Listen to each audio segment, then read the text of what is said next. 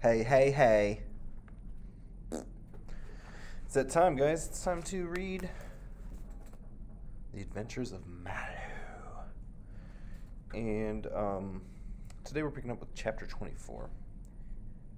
And if you remember, they were going to throw the Autumn Fiesta, basically their anti-talent show, like the anti-establishment talent show.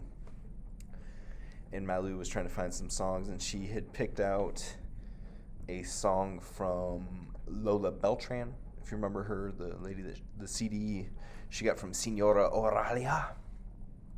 And she was trying to, make it a little upbeat and punky.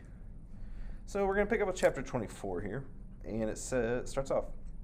"I hate this thing," I said, yanking at the lock. By the time I'd spun the dial left and right and left again for the third time, I decided that the combination lock was my sworn enemy. "Step aside, Tonta," Joe said, moving in on my locker. "What's your combination?" "I'm not telling you my combination," I said, even though I knew my chances of seeing my history book were fading. "Suit yourself," he said. I tried my combination one more time, and unsuccessful, let the lock drop back against the locker with a loud clang. "You given up on this yet?" Joe asked. "Fine, you try," I said. I dug out the slip of paper with my combo on it and handed it to him. I watched as he turned the dial left, right, left, then pulled. The lock clicked and opened. He turned to me, a satisfied look on his face. "Well, aren't you special?" "A thank you will do," Joe said. "Hey, did you think of a song?" "I did," I said, grabbing my history book from my locker and stuffing it into my backpack. "And?" "I'll tell you at practice when we're all together," I said. "You're gonna make me wait, dude!" Something flew across the hallway and landed at our feet. It was a candy necklace, or what was left of it. There were a few candy beads hanging from the sad-looking elastic band. "Score!" Selena said as she and a guy from her candy crew walked up. Joe slapped the guy's hand and fist bumped and stretched the necklace between his fingers and pulled it back like a slingshot, aiming at Selena. "Que pasa, lovebirds?" she said, holding her bag up to shield herself from the candy necklace. "That means—" "I know what that means," I said, cutting her off. "Not funny."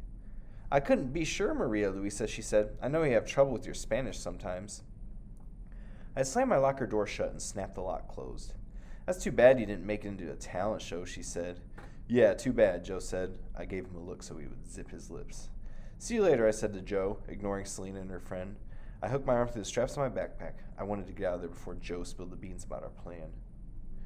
"Wait," Selena said. "Don't you need to kiss goodbye or something?" I felt my ears burn as I walked away. I'm going to pause for a second and say I'm impressed by her restraint, because a lot of people would just bite into that. Selena! That afternoon, I had bigger things to worry about than Selena, like how to get ready for our talent show while avoiding Mom. She suddenly had a lot of thoughts about my daily visits to Joe's after school. "You two sure are spending a lot of time together," Mom had said that morning when I told her I was going to Joe's later. "We're working on a school project," I had said defensively. "I thought you wanted me to make friends and be happy here. Pues, sí. I'm glad you aren't holed up in your room all the time." Heading into Joe's basement, I felt like I'd slip past Mom's curiosity and questions one more time. But I knew each time could be the last. Joe, Benny, and Ellie sat in a half circle in the basement, looking both excited and nervous. "So what's your great idea?" Joe asked. "You guys promise not to laugh?" "We can't promise anything," Joe said. Benny fiddled with his bass, and Ellie pretended to take notes to avoid eye contact with me. I placed the Lola B CD on the floor in the middle of the circle. "What are we going to do with that?" Joe asked. "We're going to do a punk version of one of these songs," I said. "Chilita Lindo."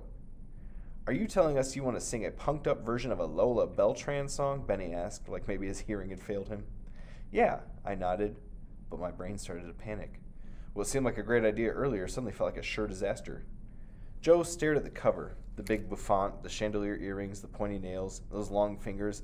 It felt like the seconds were dragging. "Never mind," I said, grabbing the CD. "We can come up with something else." "No, wait. I can see it," Joe said. "But maybe the band should take a vote." "Yeah, okay," I said. "Are there any objections?" Joe asked and looked to each of us. "Not for me," Benny said. "This is more my style anyway." "Yeah, who knew your trumpet playing skills would come in handy, right, Ben?" Joe said and laughed. "Can I listen to it first?" Ellie asked. Joe queued up the song, and we all watched Ellie as she closed her eyes and listened. Everyone at Posada Middle School took Spanish, but Ellie wasn't a native speaker, so I wondered how much she understood. Ellie kept a stone face the whole time, and it was hard to read her.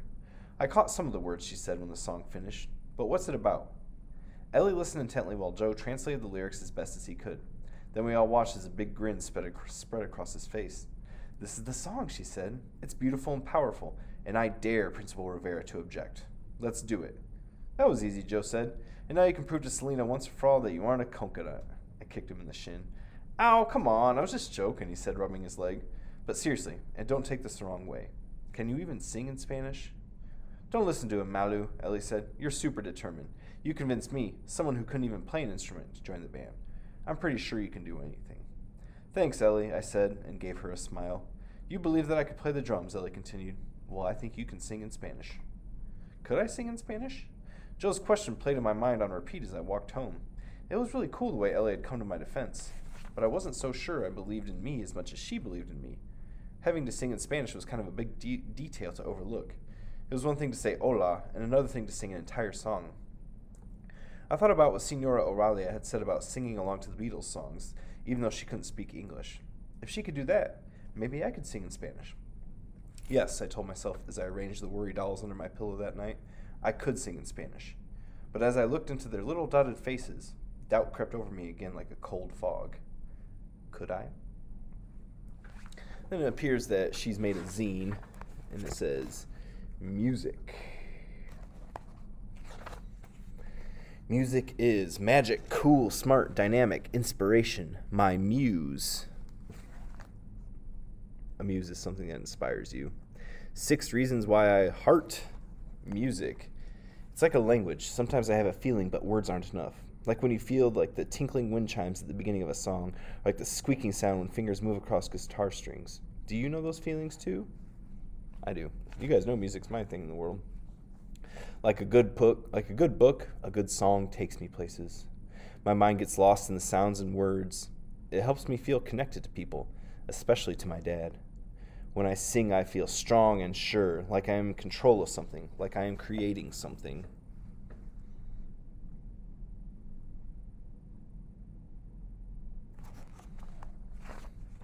I don't know if I even can sing en español, but when I heard Cielito Lindo, Pretty Little Sky, I knew it was my song to sing. Sure, it's a little lovey and sappy, but it expresses how music makes me feel most of all. Happy.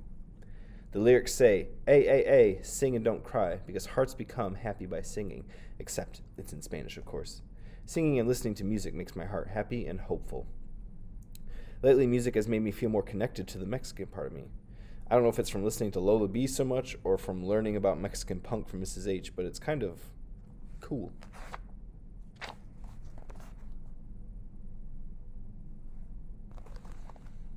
And the back says, "Is my jam," because the front says music.